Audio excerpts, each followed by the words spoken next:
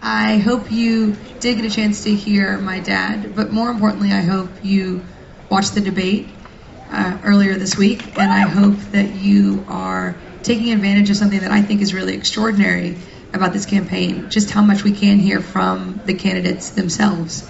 So watching the various debates, listening to the candidates' speeches, going online, to HillaryClinton.com, to all the candidates' websites, so that we as voters can make our own assessments about whom we really believe will bring the progress that we want to see on whatever's important to us. What will come after getting rid of No Child Left Behind, or what we'll do to help make college and graduate school more affordable and accessible. I'm really proud that my mom stood up for universal health care in 93 and 94 before it was fashionable. And I'm really proud that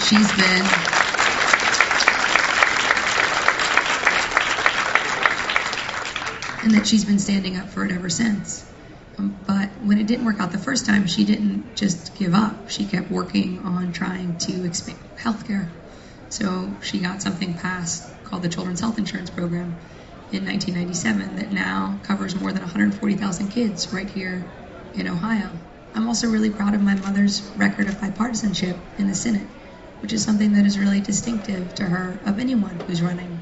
That she's absolutely stood her ground and fighting against the effort to privatize Social Security, in fighting for a higher, gas mileage standards, for instance, and fighting for more early childhood education. But she's found common ground where she could, particularly on issues that affect our veterans. So she's worked extensively with Senator Lindsey Graham, who's a really conservative Republican from South Carolina, and one of the people who prosecuted my father in the 90s. So not exactly someone you might think would be a ready ally. But she's found common ground with him on standing up to support our men and women, to extending the Family and Medical Leave Act to veterans' families so that veterans' families are able to take care of their veterans when they come home.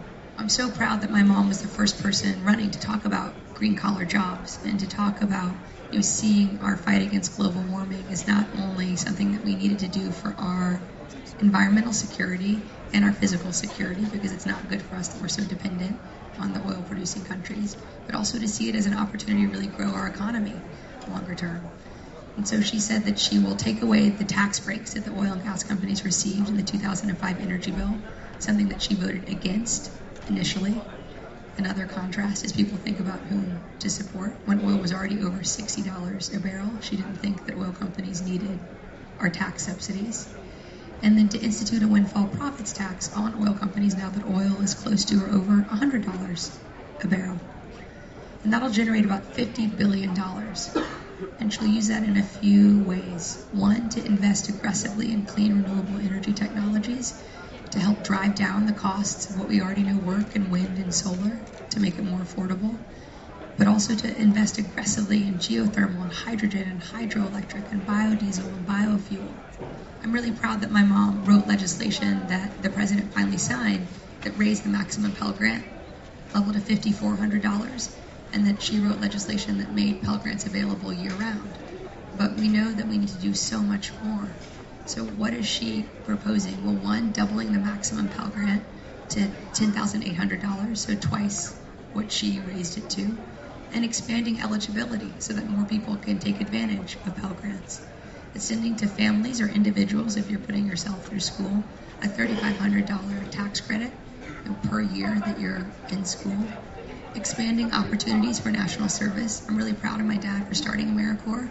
She wants to expand the number of people who can participate in AmeriCorps, and then raise to $10,000 what you can earn per year for up to 2 years of service, so a total of $20,000 tax-free that you can use to help pay for college or graduate school, or to help pay off college or graduate school.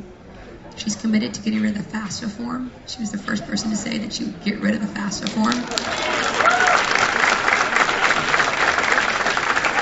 Because we never want anyone to be dissuaded from applying for aid because of how cumbersome the process is.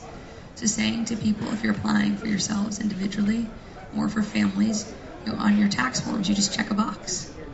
And the government will send you what level of aid you qualify for. So I think on the economy and on healthcare, and then on what she'll do for our foreign policy, which absolutely is partly about ending the war in Iraq, but is about so much more. she has a more compelling plan and a more compelling record than anyone running.